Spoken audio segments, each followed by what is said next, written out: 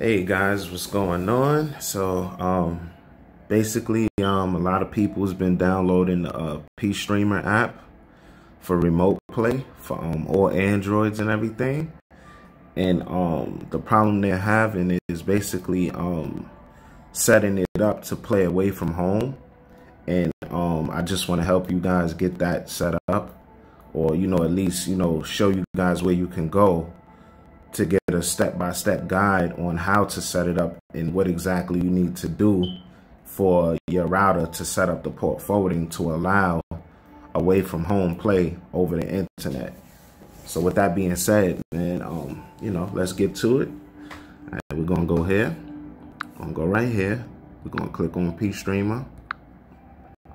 This is the app I'm using for remote play to my PS4 and whatnot. And this app is good because it allows you to play remote play over internet connection. I mean, not internet, mobile connection. I'm sorry, guys. Pardon me for that one. So if you guys need help configuring internet play for away from home, you go here and you're going to click on help.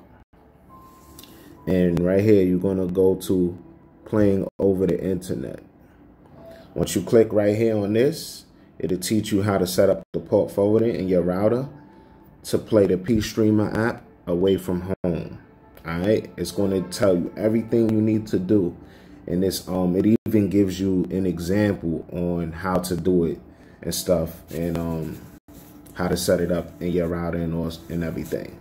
And just to inform you guys, before you guys set it up, you also have to set up a static IP address in your PS4, which you can get help with by clicking on this link right here where it says portforward.com networking static IP PS4.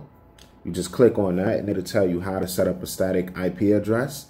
The first option is going to tell you how to set up a static IP address in your router. Don't go with that option. Instead, scroll down a little bit until you see how to set up a static IP address in your PS4 instead of doing it in a router, because if you do it in a router, it's going to be more complicated. So just go with the second choice. It's much easier, and they'll tell you exactly how to do it with the write down. It tells you everything, so you guys shouldn't have no problem. It's real easy. That's how I did it. I went to the same thing. I went to help. I did all of this. All of this you see right here on my screen. I clicked on all of this. I did everything it asked me to do, and everything was set up after that. So there you guys have it. Just go right there, and just go like right here to the help, and it'll help you guys set up the port forwarding and stuff. Let me just show you guys one more thing before I get off of here. Let me just go out of this right quick. So this is my router. This is what it looks like on my router. And how I set it up on my router, I just clicked here on network in general. Then you click on advanced. And you go right here to port management. And there you have it. You just set these up right here. And you should be good.